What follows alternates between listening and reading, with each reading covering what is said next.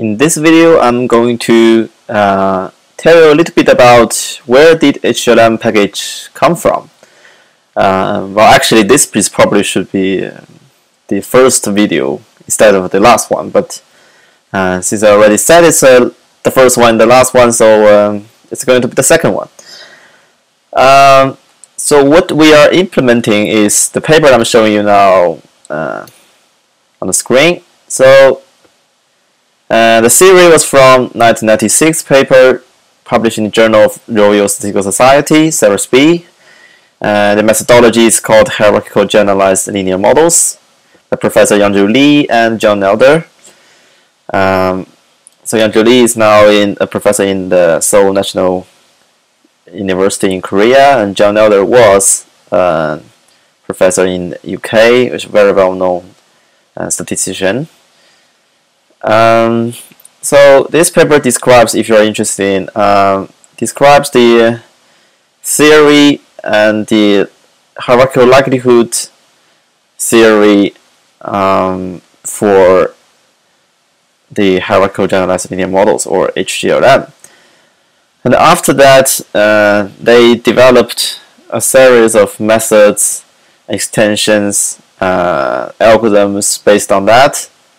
And then they published a book, so this book, by Professor Yang Lee, John Elder, and Udi Parvatan in Karolinska Institute, currently in Sweden.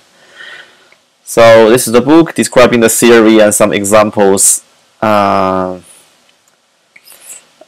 So if you're interested in the some more details, this is probably the book that you should check.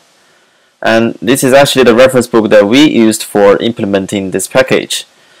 So we didn't developed this theory for hierarchical generalized linear model and hglm likelihood, but we implemented it based on the published papers and summarized in this book as well. So after we implemented hglm, we also published a paper, this one, on the R journal. So a package for fitting hierarchical generalized linear models called hglm. And so the R package is published together with a peer-reviewed paper on the software R journal.